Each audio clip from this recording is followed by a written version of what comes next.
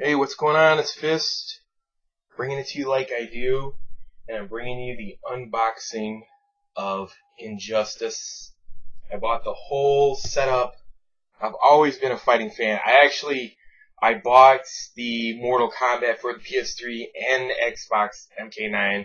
Went crazy on that, a little bit overboard, and I never really played it because I was more into Call of Duty. But this time, I'm going to really try hard and learn this game because I'm a huge fighting fan, and also when you have DC characters in this game, it's even 10 times better.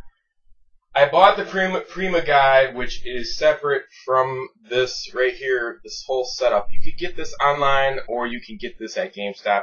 I made the mistake of ordering this online. If you're going to order online from GameStop and you get the one-day delivery, make sure you pick it up from whatever delivery service it's there that day, so you won't be disappointed. Or you can go to GameStop, or like special circumstances like these, you can order at your GameStop and it'll be ready at that midnight. I could have been playing like a day and a half.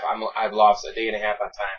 So anyways, this Prima guide is MLG certified. Yeah. But if you look at some of the guys that I follow on Twitter wrote this book. Carl White and Emmanuel Burrito. I'm sorry, bro. I messed your name up. Burrito. I'm sorry. And then there's Bill. They call him Tom Brady. I don't know him personally, but those are the three names I know. And Carl White and CD Jr. are the ones. Perfect Legend is Carl White and CD Jr. If you don't know, these are some of the guys who are some of the best players in Mortal Kombat that have carried the torch for MK9 and Ed Boon and whatnot. So they've done a really great job. The community's come a long way, and I want to be part of it, and I think it's just awesome. So, anyways, I pre-opened it, most of it, and this is what you get.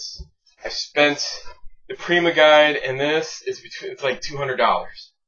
And I think in this package, I haven't even opened it this far, I think you get the game, obviously, and then you get some special codes that you got with the game. I don't know what's in here. I mean, I've ordered the stick.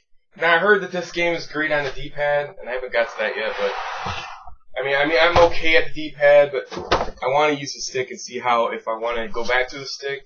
And I've been talking to